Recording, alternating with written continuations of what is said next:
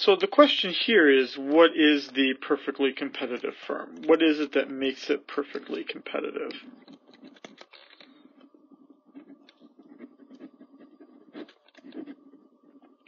And essentially we think that there are 5 characteristics. The first being that these firms are price takers.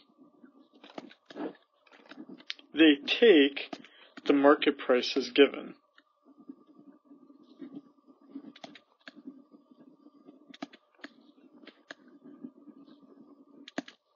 Second, that there are, in this type of structure, many firms and consumers.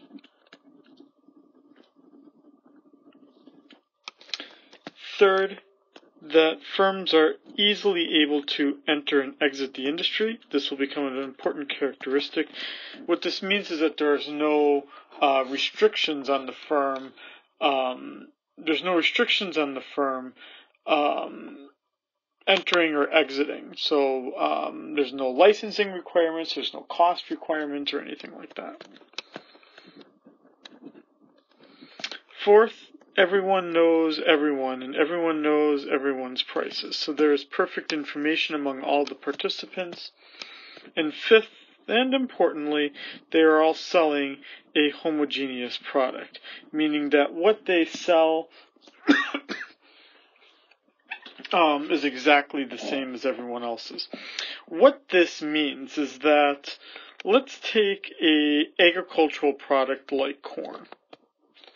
Now, it's not exactly perfectly competitive, but the idea is that you probably don't know or care who your corn comes from.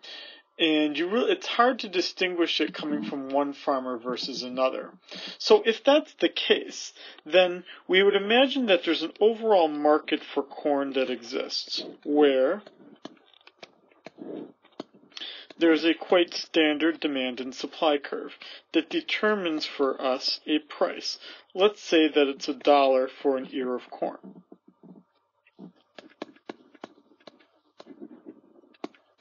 Which then extends to, let's say, myself.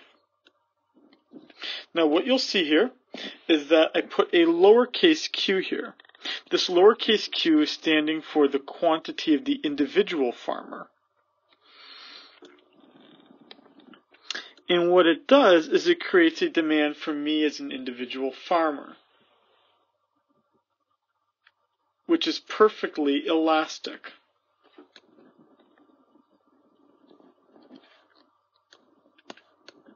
Which essentially means I can sell as little or as much as I want as long as I'm charging the market price. That demand equals my price, and it also equals my marginal revenue. And it's helpful to put both of these graphs side by side because it gives us an understanding of how the individual producer gets or takes their price from this kind of firm.